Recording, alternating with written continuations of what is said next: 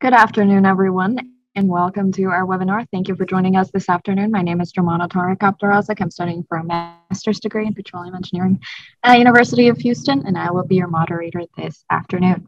Today, we're pleased to welcome Dr. Mohamed Soliman, a very special guest from University of Houston. Dr. Soliman is the chairman of Petroleum Engineering Department at U of H. Dr. Soliman has a long industrial and academic experience. He holds 35 patents on fracturing operations and analysis, testing, and conformance applications. He's an author or co-author of over 250 technical papers and articles in various areas of petroleum engineering.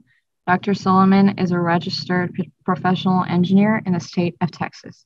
He's also a distinguished member of the Study of Petroleum Engineers and Fellow of National Academy of Inventors. He has authored several book chapters on stimulation and testing. Dr. Soliman is the primary editor of Fracturing Horizontal Wells, published by McGraw-Hill in 2016. He is co-author of Optimization of Hydraulic Fracture Stages and Sequences in Unconventional Formations, published in 2018 by CRC. Dr. Soliman holds a bachelor's degree with top honors from Cairo University, a master's degree, and a PhD from Stanford University, all in petroleum engineering. And today he will share with us his expert opinion on fracturing horizontal wells. If you haven't already, please make sure to check out our previous sessions on Pipetter YouTube channel and join our Facebook page, Arab Oil and Gas Academy, for the latest updates on our upcoming courses. Please feel free to send your questions in the chat box and we will answer as many questions as possible. With that, I ask you to give your full attention to Dr. Mohamed Soliman and help me in welcoming today's very honorable guest. Welcome, Dr. Soliman. Hi, Dr. Soliman. Thanks for joining us today. We're so glad to have you on Pipetter. Thank you very much. I'm putting this lecture as the fifth lecture for the series that we presented before. There was 4 other lectures that covered various aspects of fracturing. This lecture is a very basic introductory lecture of fracturing horizontal wells. It is not a comprehensive fracturing horizontal wells. As Jomana mentioned, I have a whole book close to 500 pages, if I remember right, on fracturing horizontal wells. So there is a lot to say about that subject.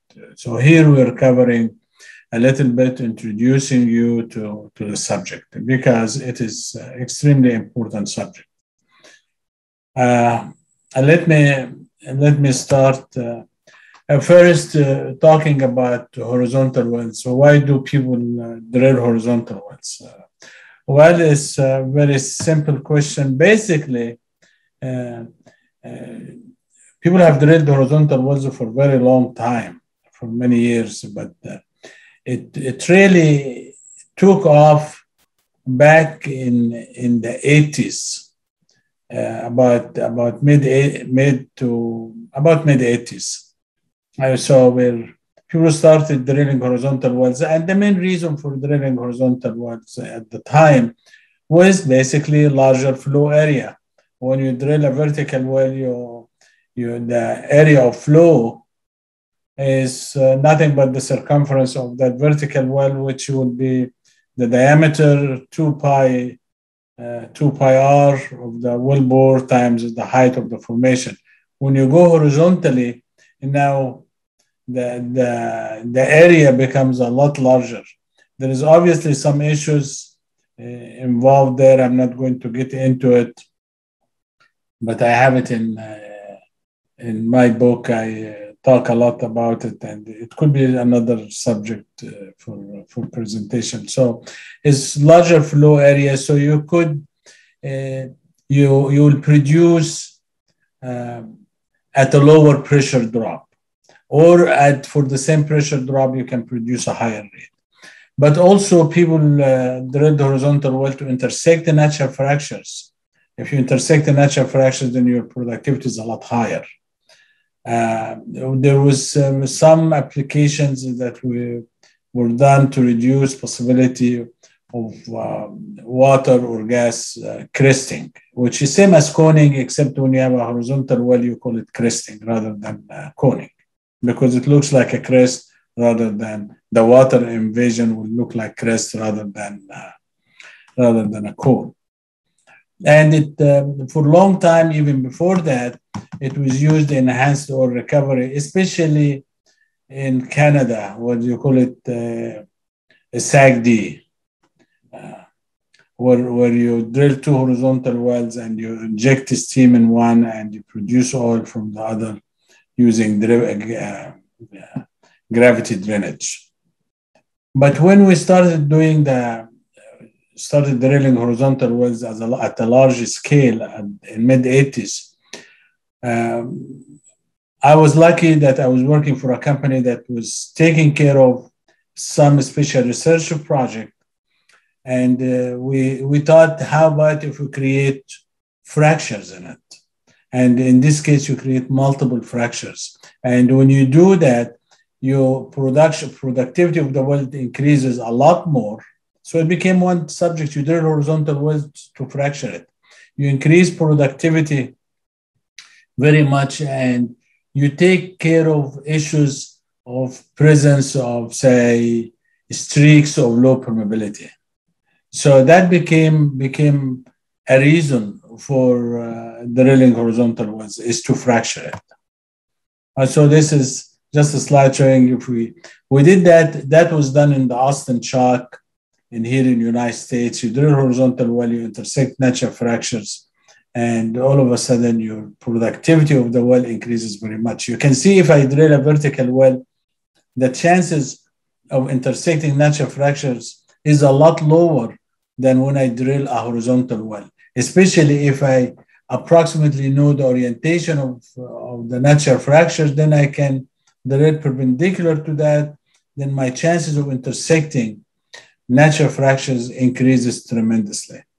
And with a vertical well, it is a hit and miss situation.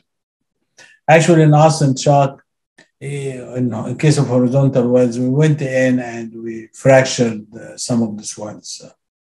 So you can see fracturing tight formation. Austin Chalk obviously is a very tight formation. A fracturing tight formation, drilling horizontal well and creating transverse fractures through the horizontal wells has been around for quite some time. Actually, some of the work I'm going to show you we probably did in mid to late 80s. So it has been around for some time. Some people think that fracturing horizontal wells did not happen till the shale revolution, which is not true at all. We fractured the horizontal wells from the mid-80s. So the candidates obviously are the candidates for horizontal wells are the ones that will make the well more successful. Thin formation, natural fracture formation, low permeability formation, you increase productivity and you can fracture the well, especially if you don't have very strong stress contrast.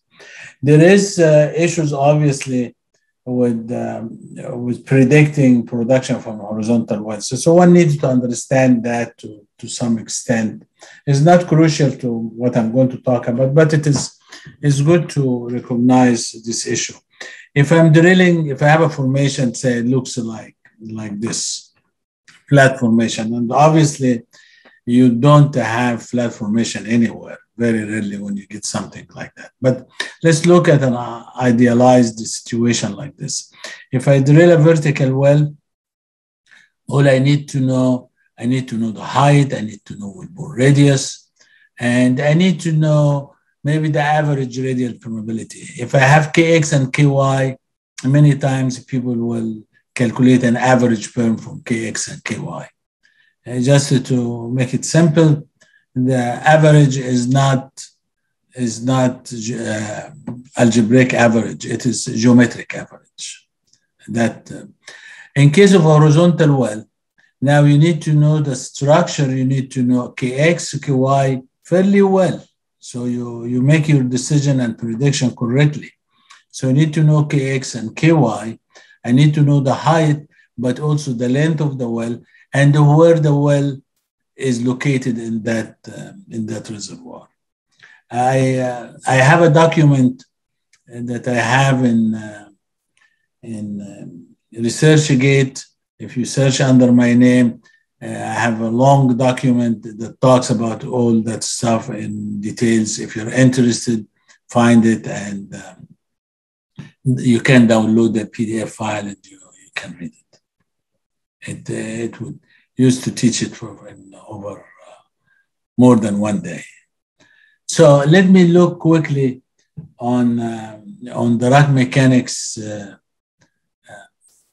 issue when I create a fracture in a horizontal well.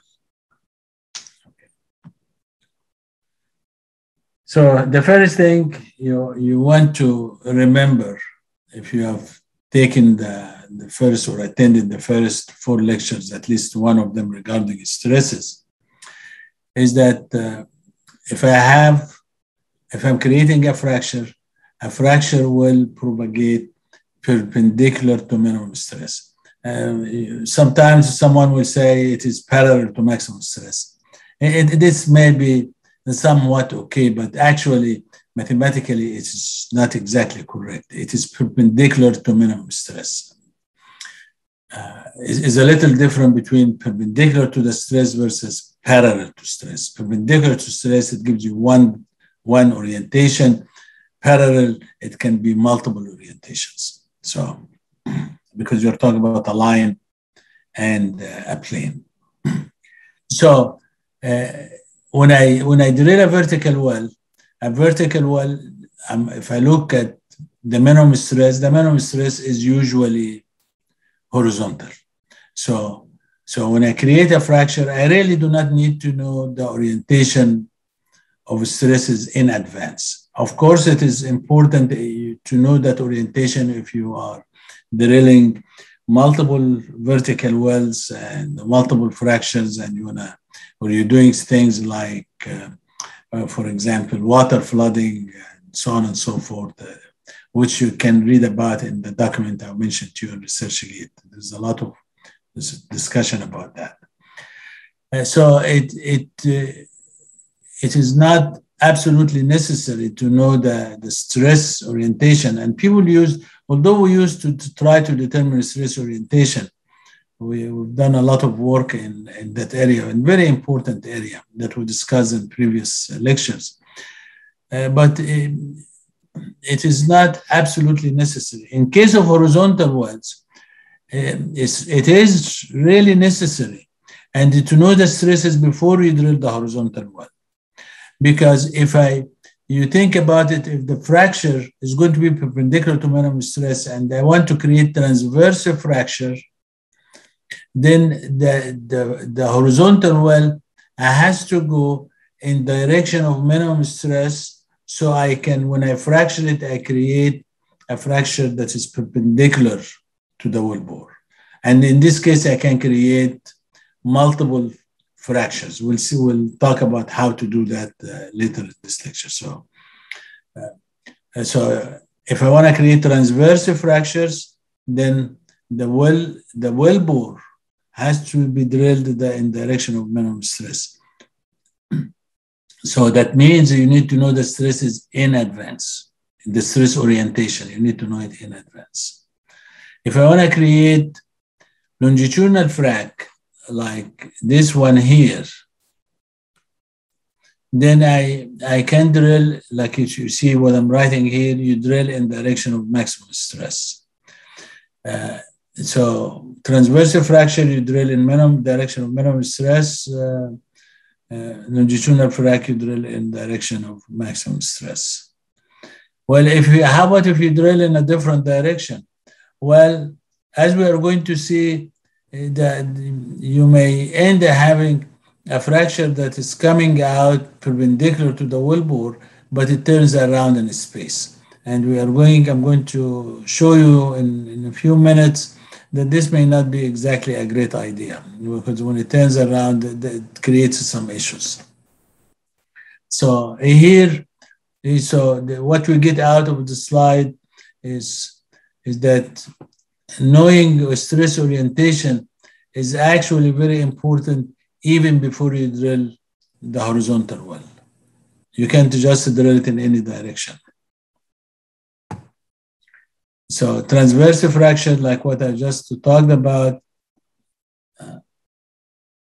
just to give me 1 second. So to create transverse fracture, I drill the horizontal, the well going in vertical direction. That's what it usually do. And at kickoff point, it turns in a curve, eventually going horizontal. And I can create multiple fractures. And the drilling in direction of minimum stress or very close to it. Does not mean it has to be within half a degree. We actually found out that maybe even up to 30 degrees is not a huge problem. Longitudinal fractures, you drill in direction to do same thing, but you drill in direction of maximum stress and you create your fracture. Later on, ask me please if which is better, whether each of them will apply or not. I may try to cover that as we go. So I'm going to show you some experiments that we have done. And the experiments are kind of interesting, but I want to show you what first the equipment that we use to create the stresses, so you know how it looks. Basically, with something like this pressure vessel like this, and it broken into 3 different areas here where I can control every area by itself. So actually I can apply stress here, stress here, stress here. So you're talking about applying 3 stresses sideways. I can apply a stress going in this direction too, 3 stresses in this direction. So you got the stress in vertical direction. So I have true triaxial stresses. So I have stresses in the 3 directions. And in sideways, I can break the rock. Not break it, but I can subject the rock to 3 different stresses sideways in X direction as well as in the Y direction. So I have X, Y, and Z. The reason we did that is to expose the formation to 3 different stresses to study the effect of stresses on fracture propagation, and not only in one direction, but also what happens in the vertical direction. And you can see that in some of the examples that I'm going to show you, real experiments.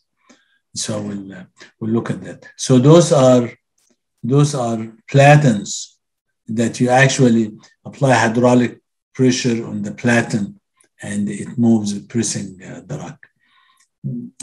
I have at University of Houston, I built something not exactly the same, not 3 layers, but we built some platen for some other research for stimulation, not hydraulic fracturing, but a different type, actually waterless stimulation. By the way, the waterless stimulation, we have a lecture on YouTube on it. You can find it and download it. So that is so you can see we're applying one vertical stress, applying stresses in horizontal direction and vertical direction, and we drill a well in the middle, and we try to create a fracture, obviously, in this direction. So in order to create fracture in this direction, those 3 stresses have to be the smallest stresses. So sigma H min, there is 1 here, second, third, and then the HX max is 3, and the vertical direction here. So this is the smallest stress. If it's not the smallest, of course, you don't get a fracture perpendicular to that minimum stress. Okay, so the first thing we wanted to, or one of the things we wanted to study was what happens to perforation interval. Can you just have an open hole and inject a fluid and create transverse fracture? Actually, we found out that this is not exactly correct. So what we did, we have a wellbore. You can see if you this is this piece of rock that we just shown the previous slide. But what I did here, we are cutting a quarter of that rock. So this is just 1/4 of it. And you can see what you have here. This is a wellbore. And this is the middle portion. So I'm looking vertically to on this piece here and horizontally in plane direction in this one here. So we're cutting just one part of it, a quarter of the rock. And what we did is we said, okay, we'll we are going to. We thought that the effect of perforated interval is very important. So we have one case where we have the perforated interval was half the diameter of the wellbore. So we have to do it in dimensionless form. It's not in inches or feet or whatever. Oh, I forgot to mention one thing. Nobody asked me. From here to here, this is 18 inch. From top to bottom is 12 inch. And the thickness of the whole thing is 6 inch. So 6 by 12 by 18. So this perforated interval was half the diameter of the wellbore. This one was 1 diameter. So if the wellbore was, in this specific case, was 1 inch, this is half an inch. This would be 1 inch, and this is 1.5 the diameter, then 3 times the diameter, then 4 times the diameter. Okay, let us see what happened. What happened here, when I have half the diameter, I created, this is one fracture, transverse fracture. We're going to get into the mathematics of it kind of quickly later in a few minutes. So I see one nice fracture, transverse fracture. Even when I did 1 diameter, I saw basically the same thing. 1.5 diameter again stayed as one fracture. When we went to 3 times the diameter, it looked like we created one fracture here, transverse fracture, and there was another transverse fracture came from the side. So near the end of the perforation, we ended having fractures propagating. So if you have a couple of fractures, that may cause a problem. And one would say what the problem is. Well, the problem is simply is you have more fluid leaking off because I have more fractures than I expected. And so what is the problem with that? Well, it is that would make both fractures a little narrower than you expect. As long as you know what is going on, is no problem. But when things happen that you don't expect, that can cause a problem. So here, probably the fracture will be a little narrower than what we expected, and it was a little narrower. If we don't take that into account, propant may get stuck there and you end up having a sand out. You have to go back to my old lectures and look for it. Now, when we went to 4 times the diameter of the wellbore, hey, you did not have that transverse fracture. You had more longitudinal fractures, and it was very complex shapes. So our conclusion from here, at least at the time, we said, when you perforate an interval, don't have the perforation more than twice the diameter of the wellbore. Later on, we figured out as we started going to the field, that twice the diameter of the well bore was more for experimental work. Actually, we found in the field operation that you can go to 4 times the diameter of the well bore, and the things go very much as expected. So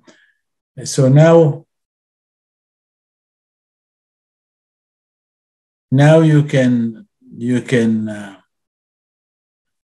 go to 4 times the diameter of the well bore. So if in a field application of, if the diameter of the well bore is 6 inches, then you can go up to a couple of feet.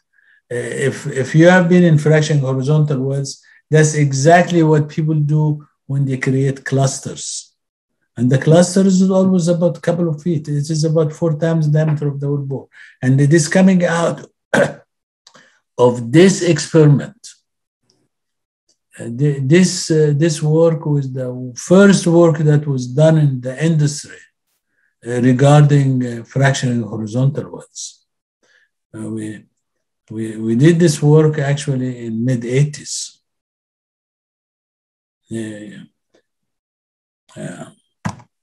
So, okay, the second thing was to look at creating longitudinal fractures.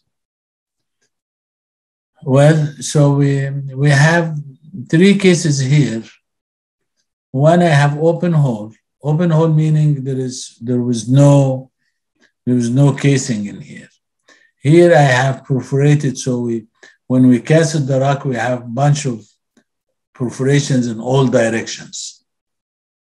It's like what you do now if you perforate a well. The third case, we had a slot, as if you do hydrojetting in the vertical and the horizontal direction. And this is in the direction of the fracture. So, and you can see stress perpendicular to the fractures is 400 psi. In vertical direction is 1000 psi. In direction parallel to the fracture, which is the maximum horizontal stress, is 1000 psi too. So one question we could ask you is, which one do you think broke at the lowest pressure? This always, I ask this question whenever I teach a graduate or undergraduate class. I'm going to give you the answer. The answer is, if you think about it hard, is the slot. Because I basically initiated the fracture here when I hydrojet in the upper and lower side of the well bore. And so it's almost like you initiated the fracture. So you have a larger area that fluid will leak off and separate the rock. The second one was not open hole, was perforation actually, because some of the perforations happened to be in the direction of the fracture.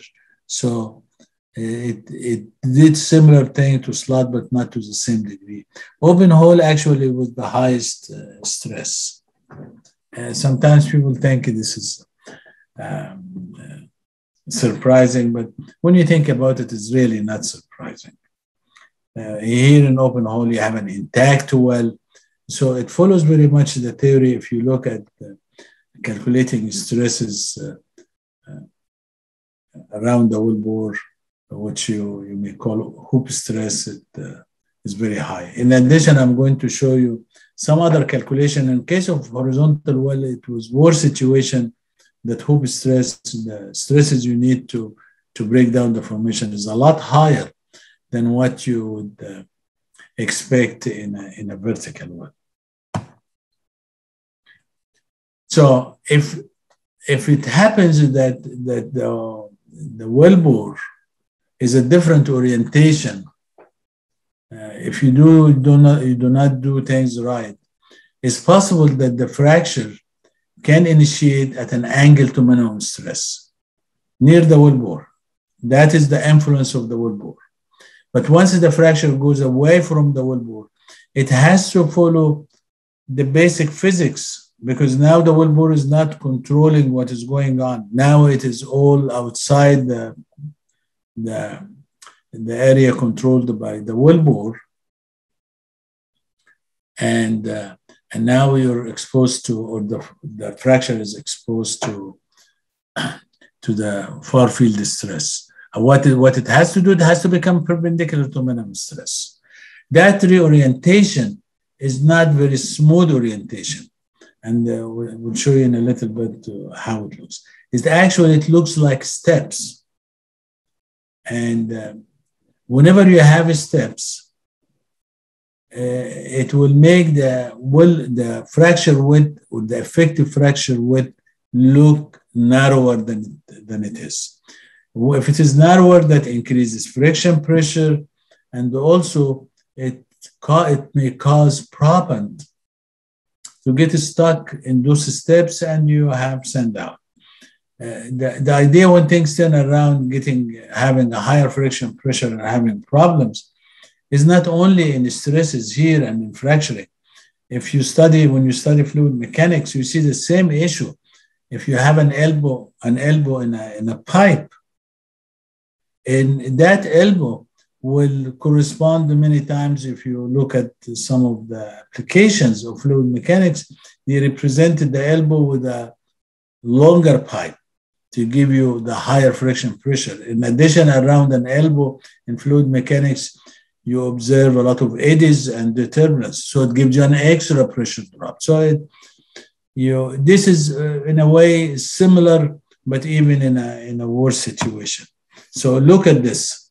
Here we drilled the well in direction to minimum stress. We created the fracture, and if you look at it, you can see steps going here. So anytime if I'm injecting fluid, only fluid, well, the fluid is going to move. Yeah, it would take more pressure drop.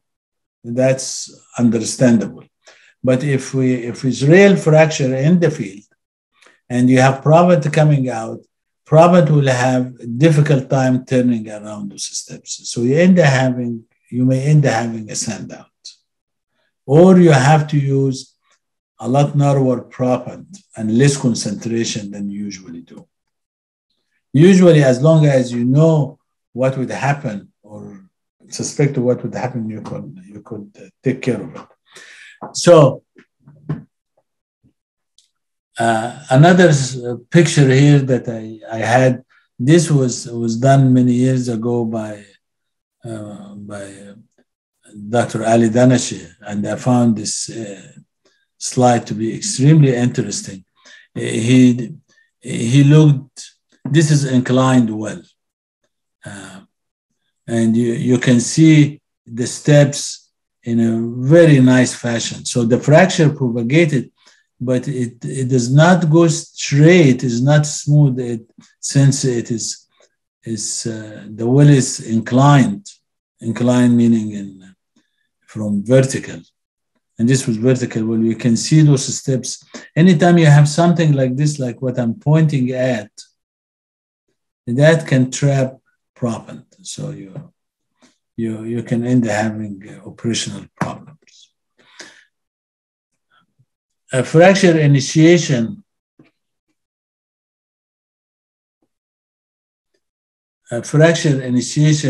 when you have a horizontal well, I did some work on this years ago, published a paper on the subject back in 92, I think.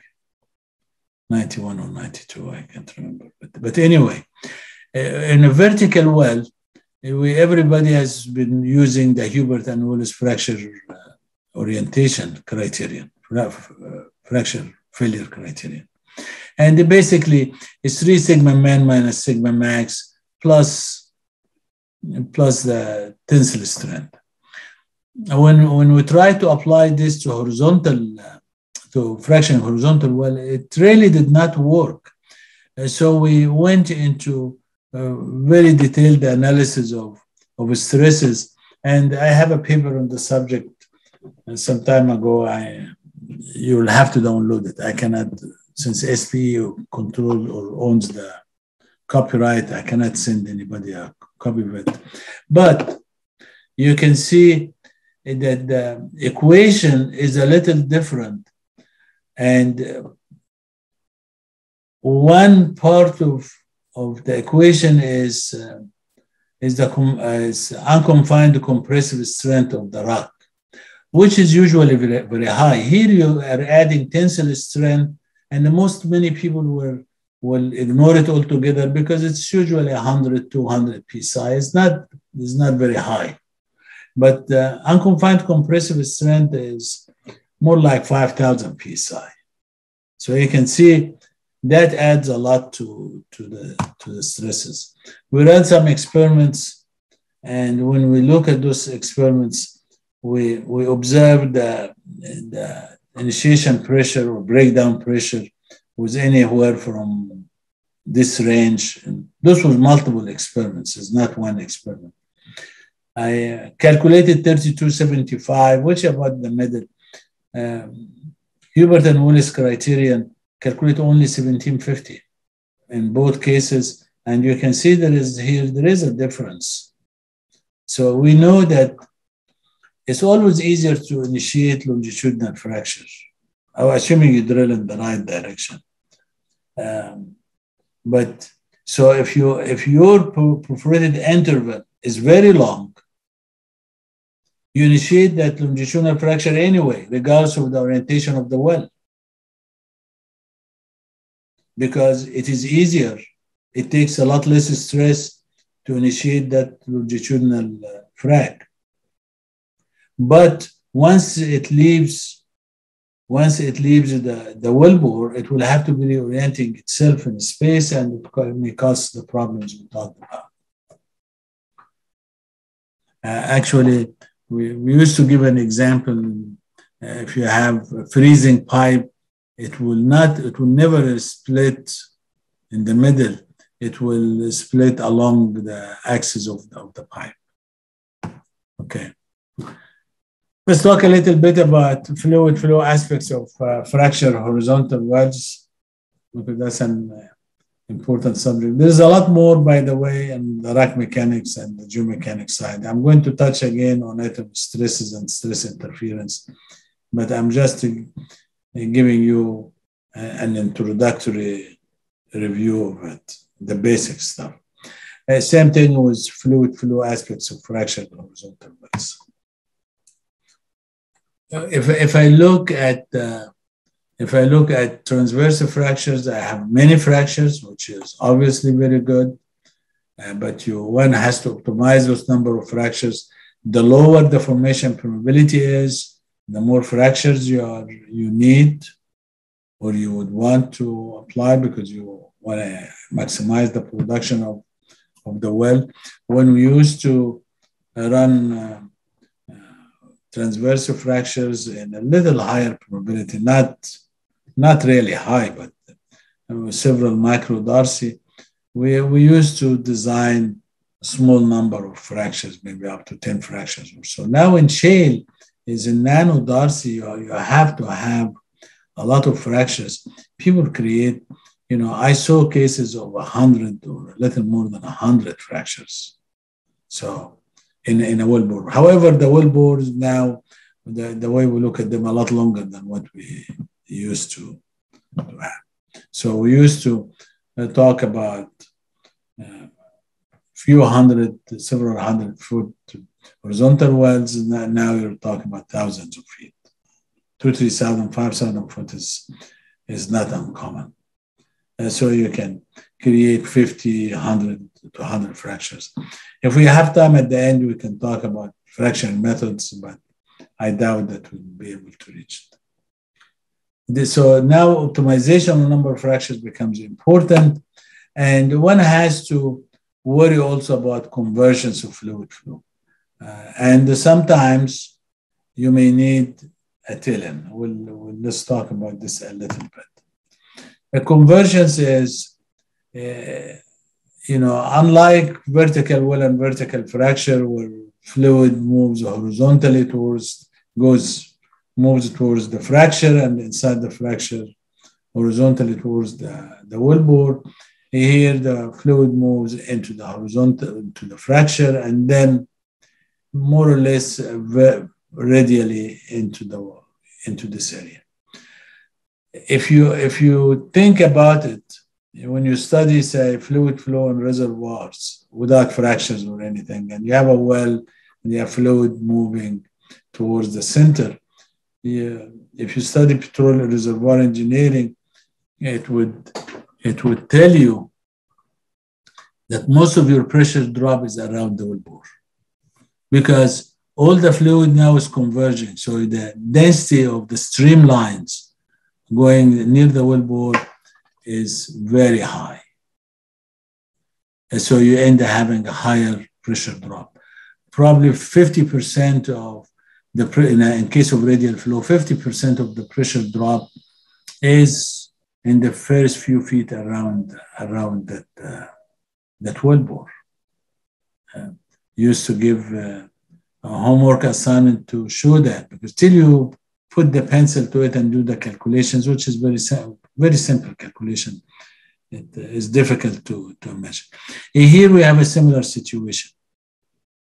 That fluid, more than 90%, there may be some fluid flowing directly to the wellbore, but most of maybe 90, it depends on how tight the formation is. If it's very tight formation, and 90 plus, maybe up to 99% of the fluid is moving to the fracture, and inside the fracture to the horizontal well.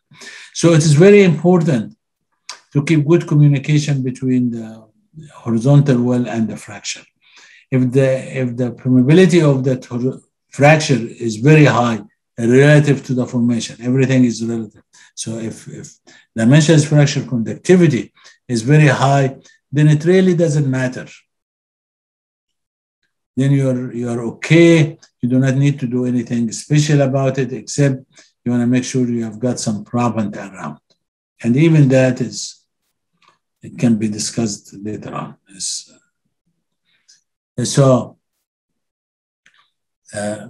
But if the dimensionless fracture conductivity, the conductivity of the fracture is fairly low, then you need to make sure that you have very good conductivity around here.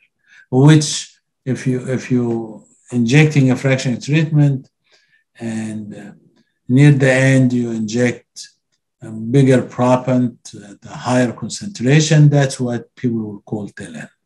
In case of shale, you probably do not need to do that because permeability is very tight. But in case of maybe several microdarcy formation, we sometimes apply that exact concept.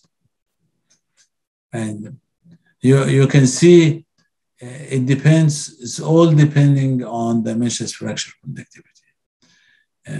So the lower the curve, the better, because this is dimensionless pressure, which essentially dimensionless pressure drop.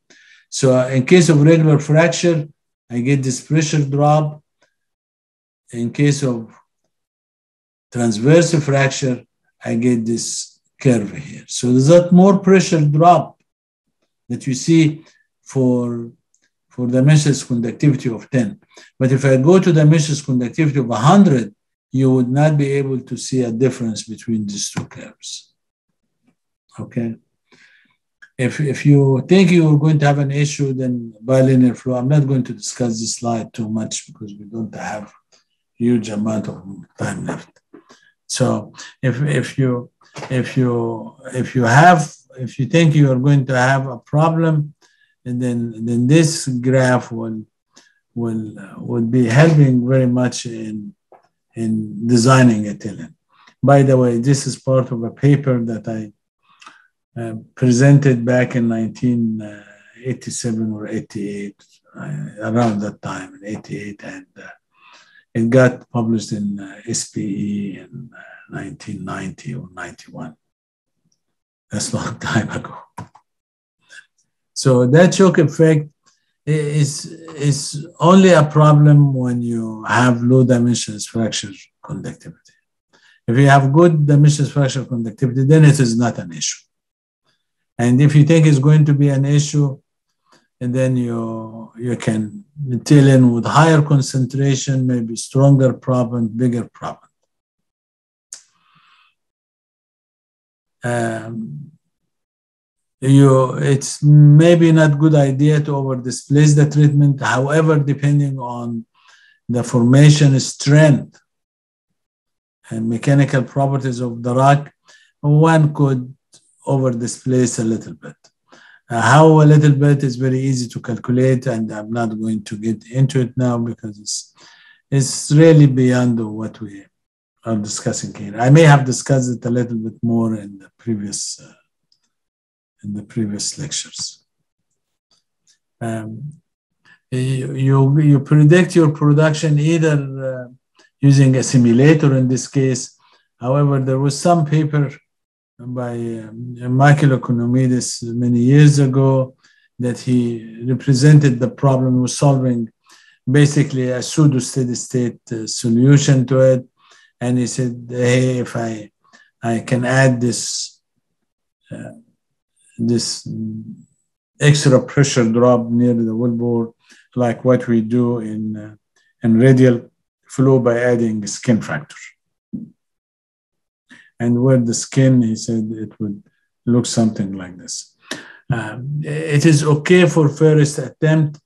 The solution I presented a little earlier, that I showed it to you here.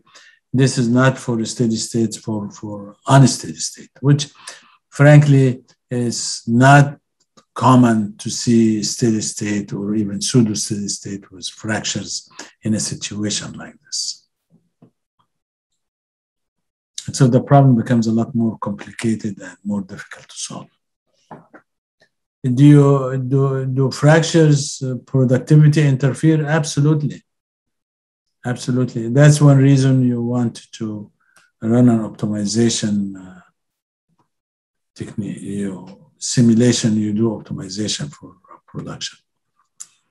For longitudinal fracture, we talked a little bit about it, and basically here I'm repeating what I said earlier, where the well is drilled perpendicular to minimum stress. That means the fracture is going to be going along the wellbore axis. Sorry, this is not fracture. This should be along the wellbore axis. I will correct it when we later on.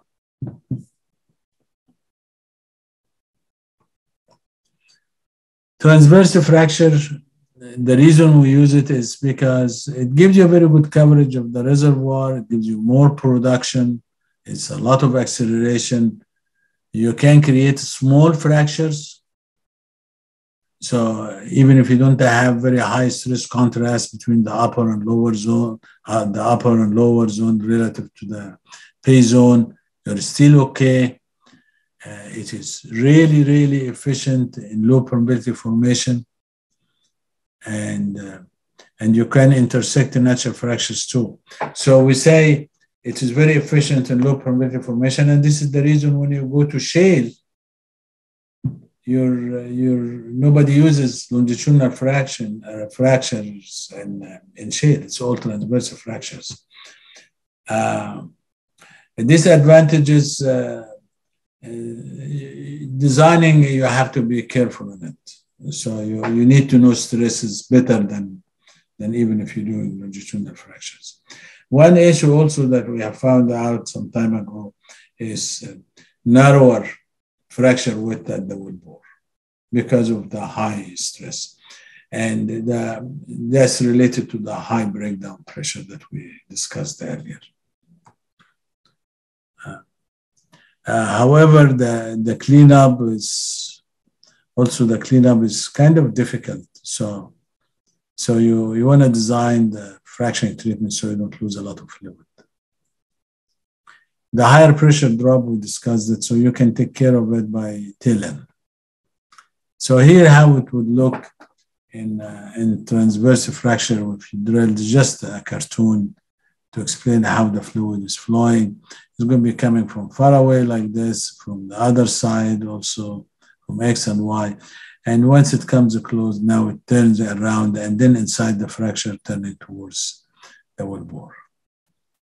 And longitudinal frac is simpler in a way because it moves towards the fracture and depending on the aspect ratio, you may be able to represent behavior of an of a longitudinal frac with a vertical fracture. So it's easier to predict productivity.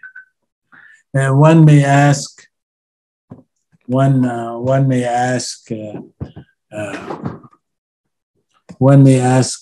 whether longitudinal fractions have been applied anywhere, and actually it has been done.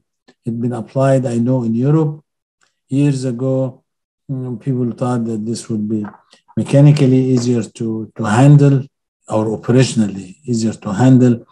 It was applied also in some situation here in United States, in the Hugoton field, although transverse fracture probably would have been better because the formation was not that high perm, but it was very special case that was applied by mobile oil.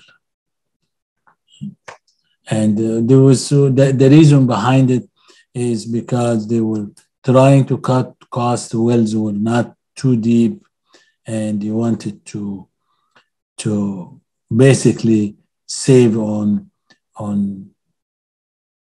cementing and decasing and perforation, and just to create a transverse fracture. And the follow at the very end was high pressure to create create longitudinal fracture.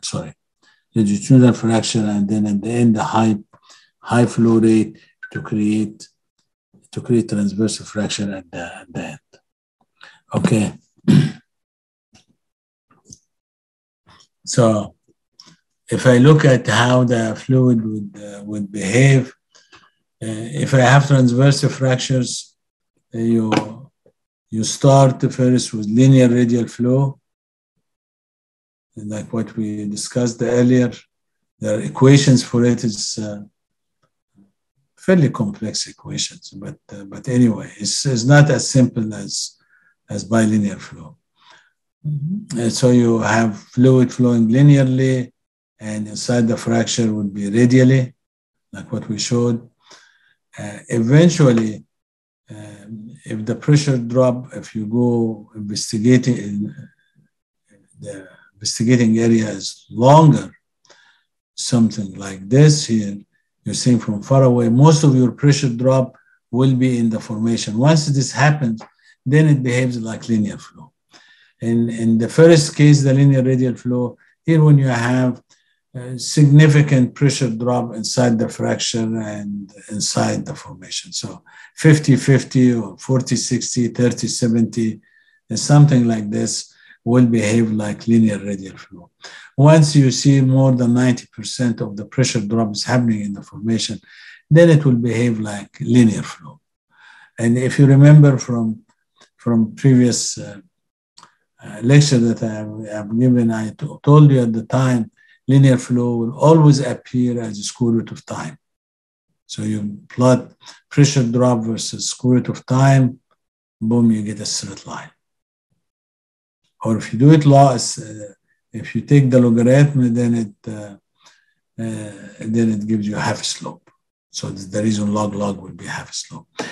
Then it goes into some intermediate transition period, and then eventually you will be seeing very far fluid flow, which will be, people predicted this to be compound formation linear flow.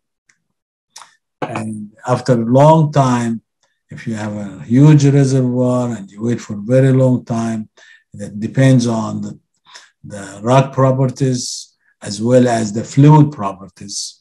When we talk about time, it's not time in minutes or days or hours, it's dimensionless time. After very long dimensionless time, which probably in cases like shale, it will be forever. It will never happen.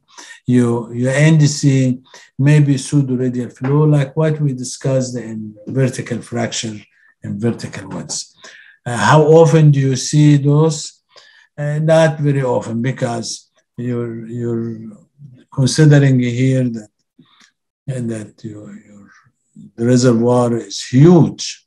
and nothing is happening, everything is homogeneous, and what you're seeing is large area around the system.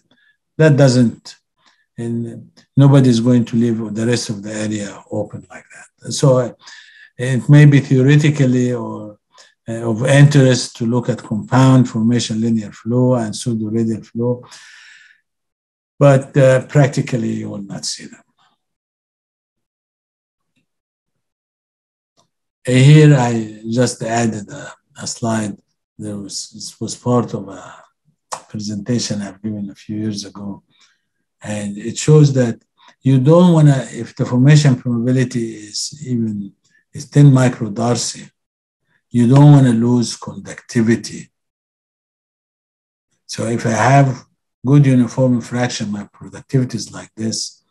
If 10% here, if 10% is, if I have no fracture, I'm here.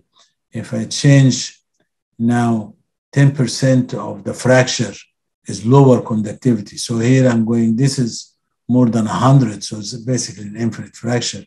This 10% went down to 50, to 5, to 0.5, to 0.05.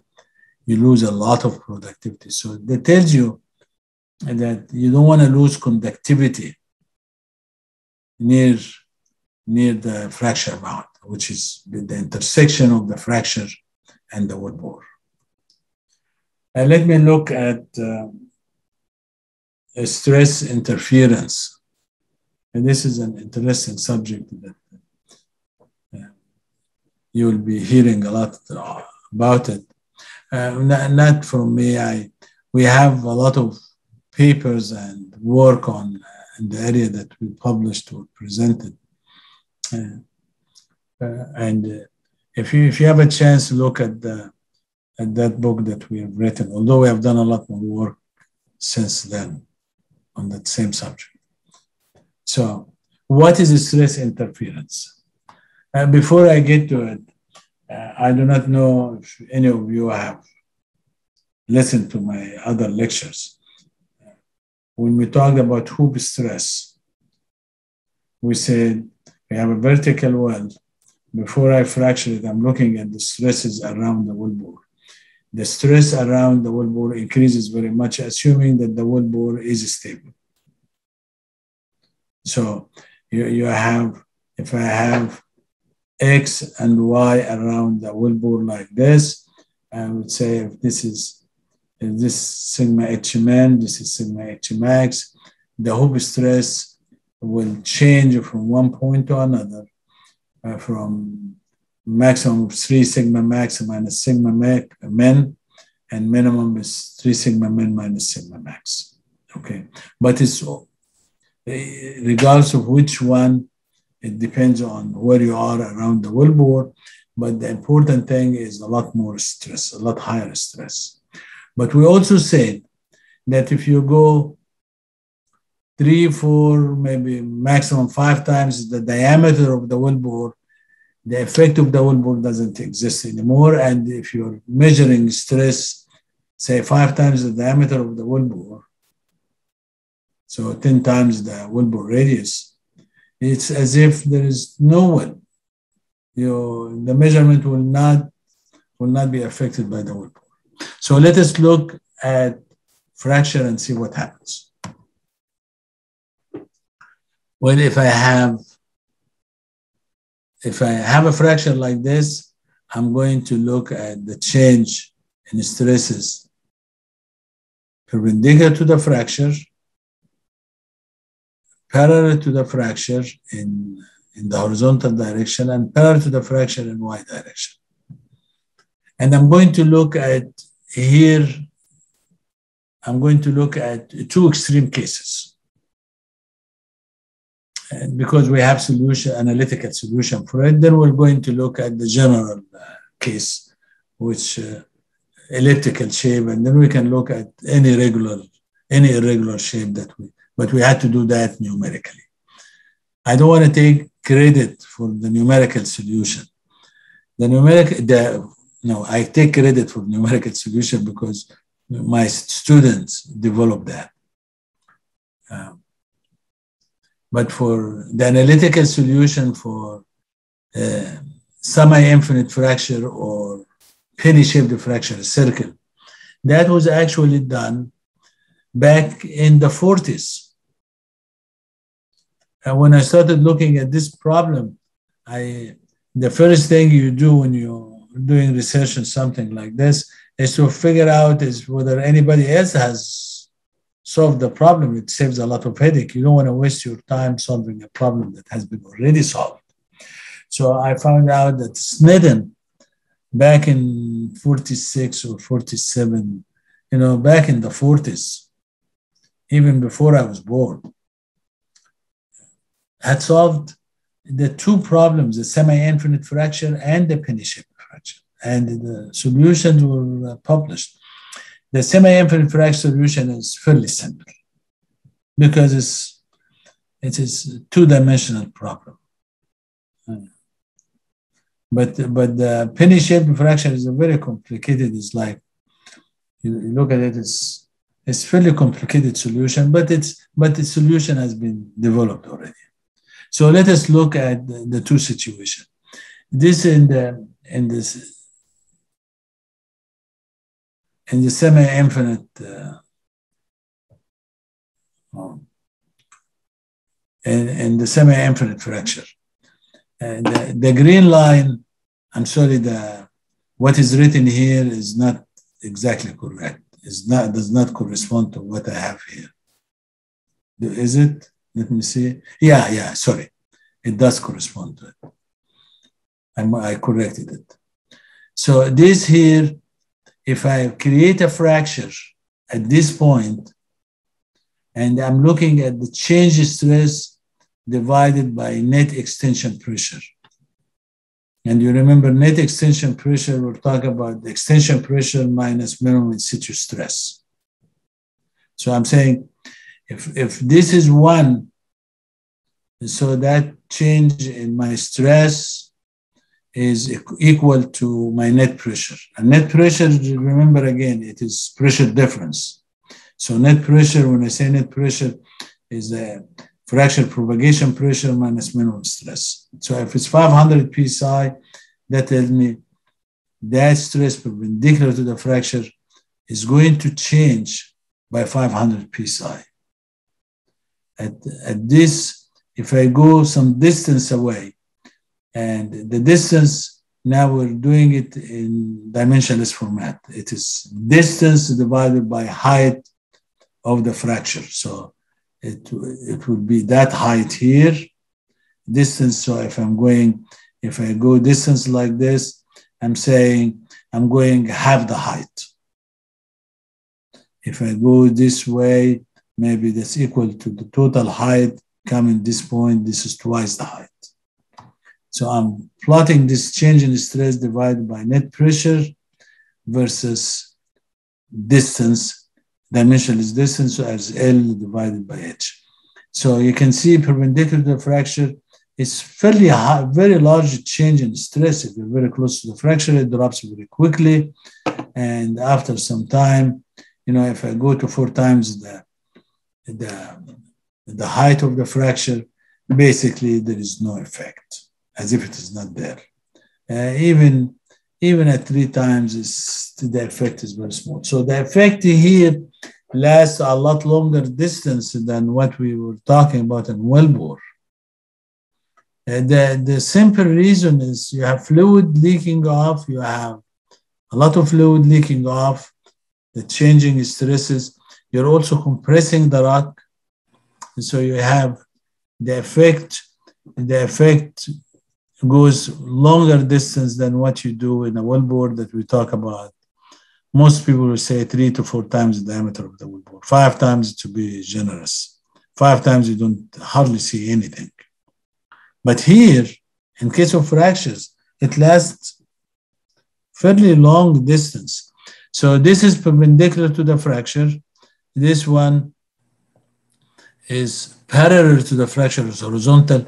Actually, it shows that in this case, it may even become negative. Becoming negative meaning that the stress will decrease, not increase. See, if it's positive, I know its stress is increasing. If negative, it says after some distance becomes negative. That means stress will actually decrease. And in vertical direction, it's starting at 0.4 and then it decline going to 0 fairly quickly. Okay. And so if I did not include that here, but if I have two fractures, since it's a problem, if I look at it as linearly elastic problem, if you have a linear problem with linear boundary conditions, you apply the concept of superposition. It's similar to what you do in a draw down and build up. If it is linear equation with linear boundary condition, you apply superposition. Superposition is a concept, is a mathematical concept. All it says that when you have linear equation, linear boundary condition, you can add solutions algebraically. So you can say A times S1 plus B times S2 plus C times S3. You can add them together. Those can be a solution to another problem. So when you have a complicated problem, if you can break it into simpler problems that you can solve each one of them by itself, and if the equation is linear with linear boundary condition, you go back and add those solutions, it will be solution to your more complicated problem. And that's what, if you studied reservoir engineering or well testing, that's what exactly Horner equation is. So we do the same, we can do the same thing here. We actually did it in a paper that I published about 15 years ago or so. In penny-shaped, you think about penny-shaped, the Y and Z, the horizontal direction parallel to the fracture and the vertical direction parallel to the fracture will be identical. So you can see this is perpendicular to the fracture. This is the two, the X and Y. Okay.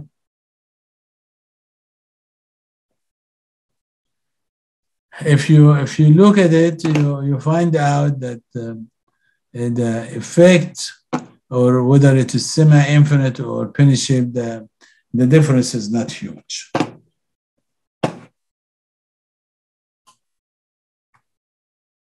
Okay. And then we developed some numerical solution. I will look at it a little bit.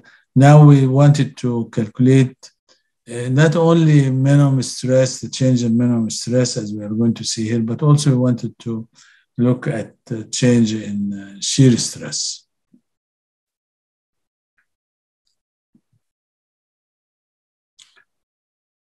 So look at this. You see my fracture as the fracture is propagating. You can see interference between them. And you have this is let me go back again into it.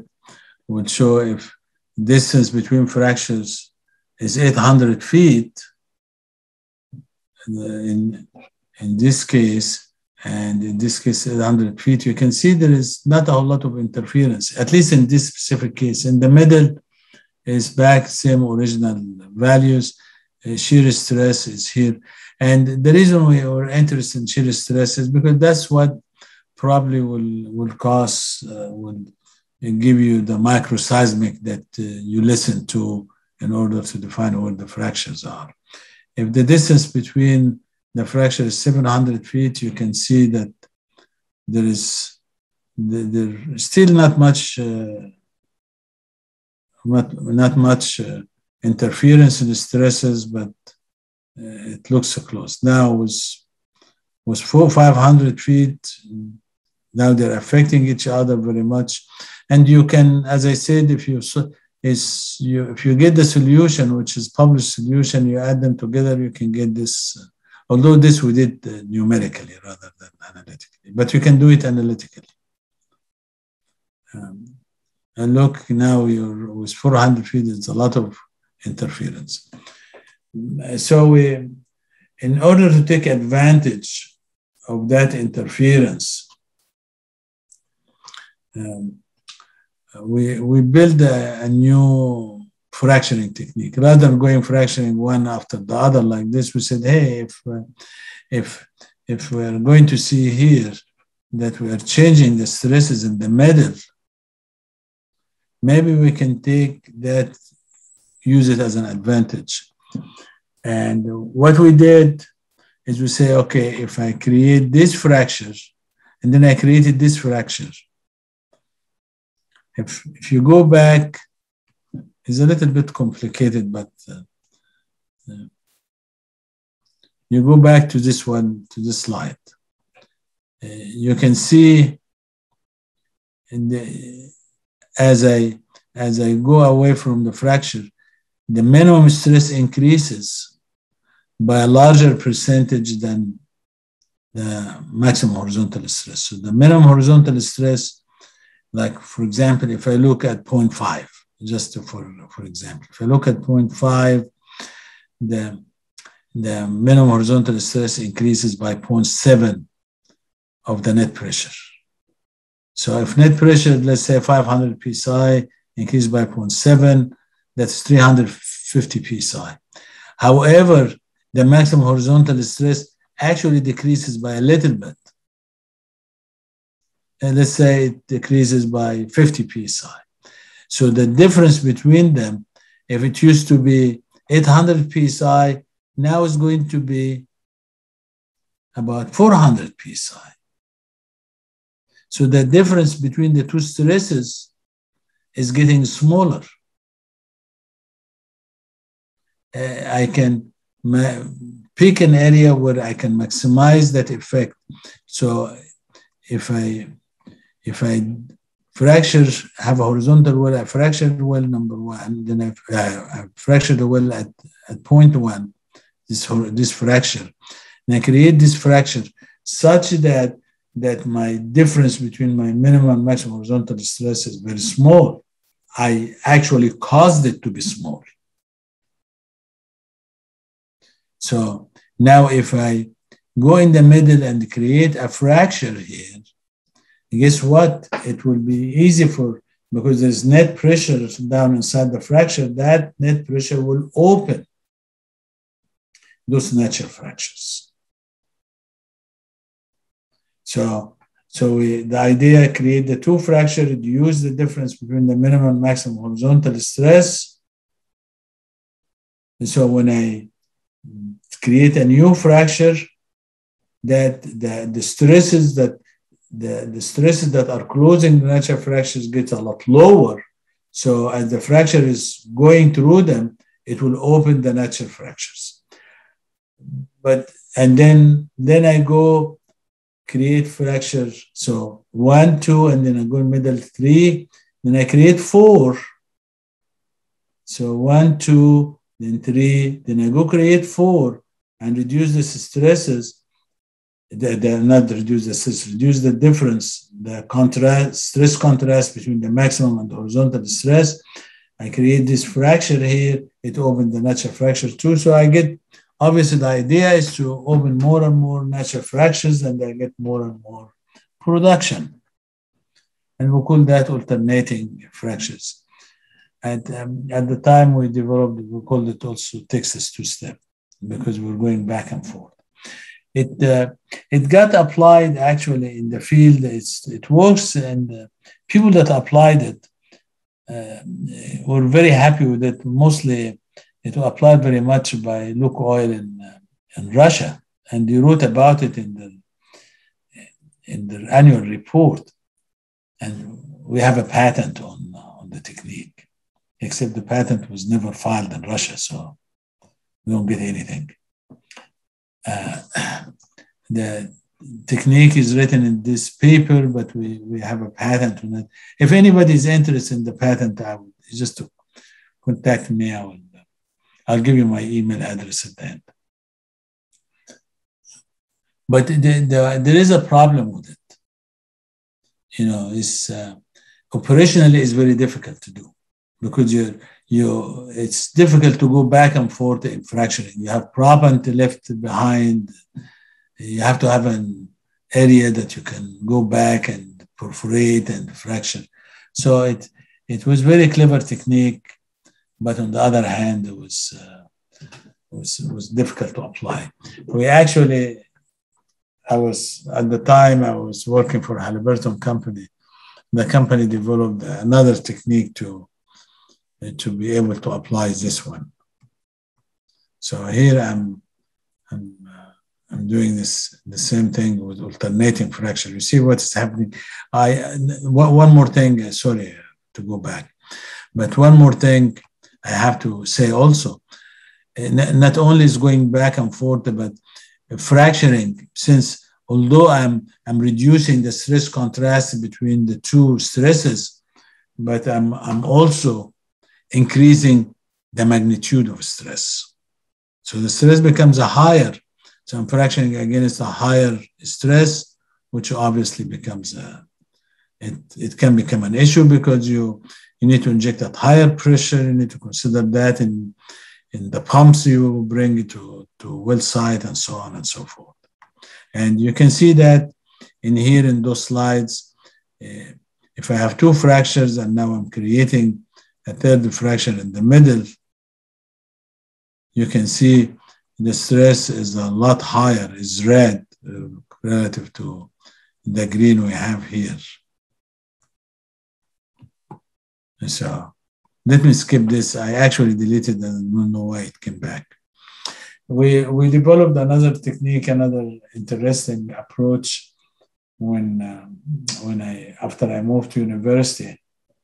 I first moved to Texas Tech and we did this work in Texas Tech. That was I moved out of Texas Tech more than 5 years ago to join the University of Houston.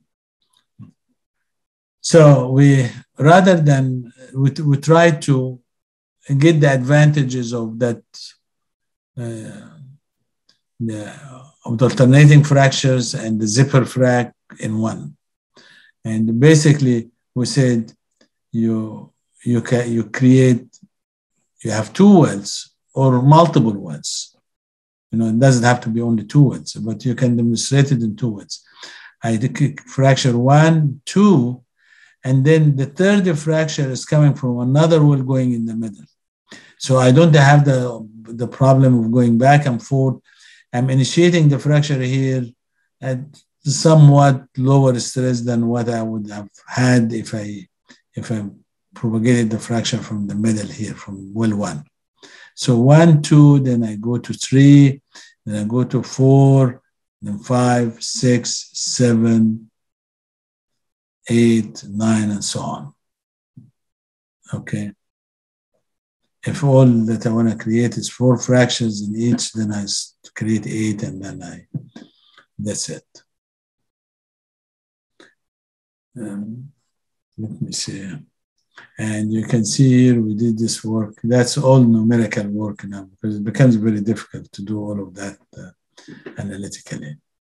And you can see how the fraction will go. Propagation from cluster, we'll cover this and that would be probably the end of the presentation. If you have multiple fractures, because right now when you fracture a well bore, you're not creating fracture by fracture. Usually the most common technique, and we're not going to talk about fracturing methods now, maybe in another lecture in the future we'll do it. The most common technique is to have a stage and create multiple clusters on it.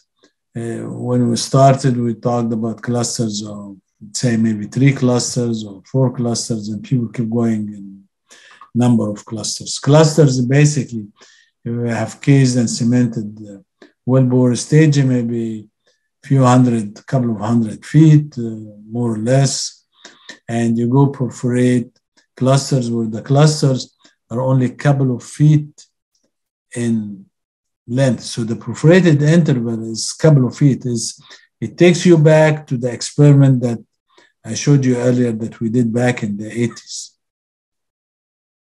And you create this, you try to create a fracture in each cluster. So people will do it from 3 clusters to 4 clusters up to 10 clusters.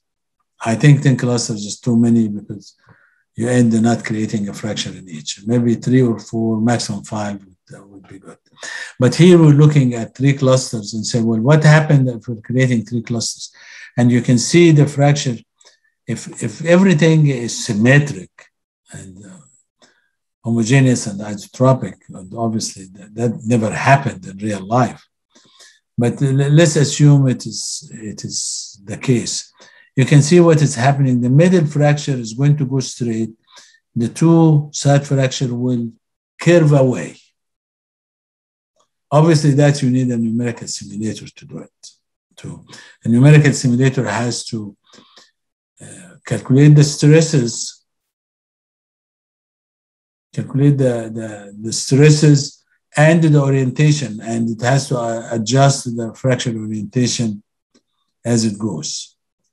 Right now, I have a PhD student, very smart guy, working with me, is redeveloping this in a more sophisticated fashion.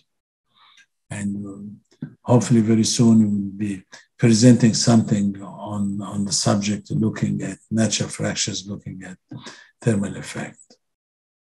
Okay, so you can see how the fracture would look like, which is very, very interesting and the expected way to expect it to happen. How about when you have fractures coming from the opposite side? And again, assuming homogeneity and isotropy and all of that, if I have the fracture coming separated from one another like this, it will turn around. And it will go and basically try to get close to one another. Very interesting thing. Well, when we saw that, you know, we thought it looks good, looks interesting, but you always can think of it as you're solving a mathematical equation and you get whatever you program. So we did the same work. I'm going to show something interesting in a minute.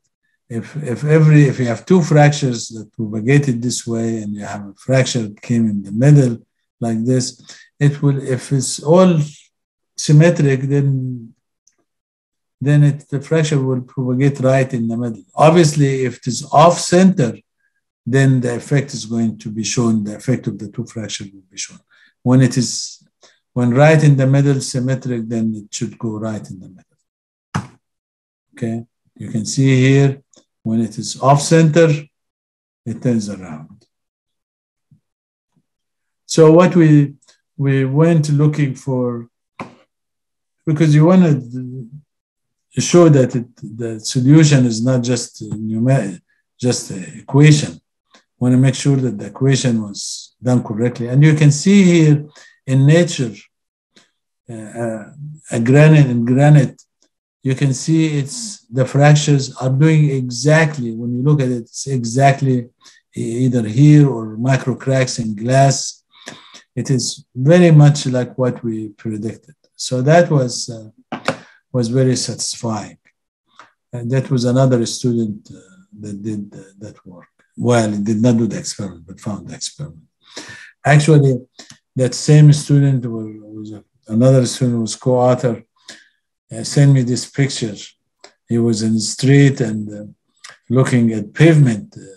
Pavement in the United States, if you don't live in the States, is cement was reinforced with steel. And we're showing here trucks moving, it created cracks in the cement, and you can see what it's doing to the cement. It was kind of interesting. He was somewhere, he took the picture and sent it to me. He was so excited about it. I like that. I like that one would always, having his work on his mind.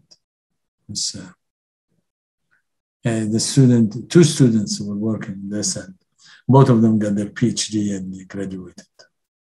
And they're having very good jobs. That covers my presentation. It's but we have a few minutes for questions.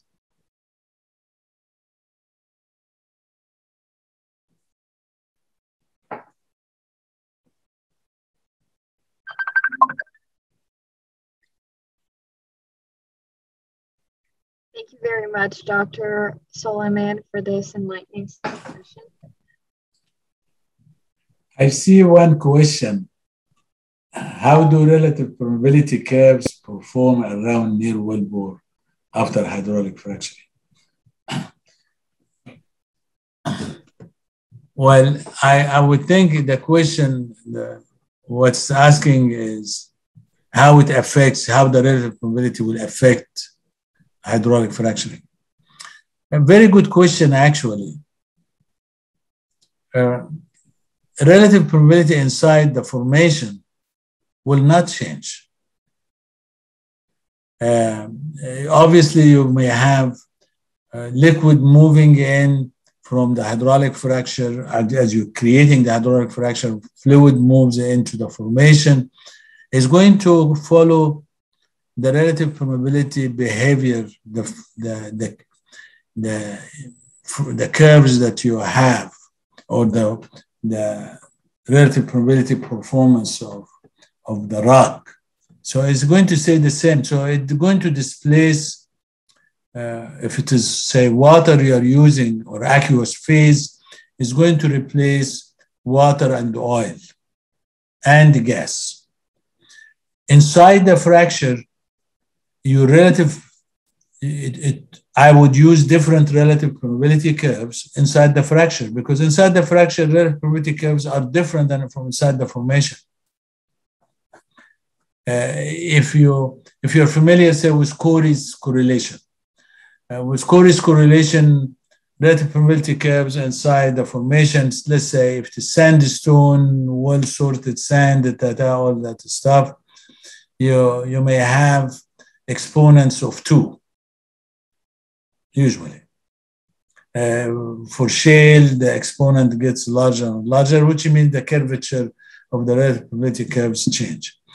Inside a fracture, you may, since it's quite open, you have problem, but it's not like grains. It's not like what you see inside the rock. I would use, say, if I'm using Corey's correlation, I would use exponent of 1 to 1.5.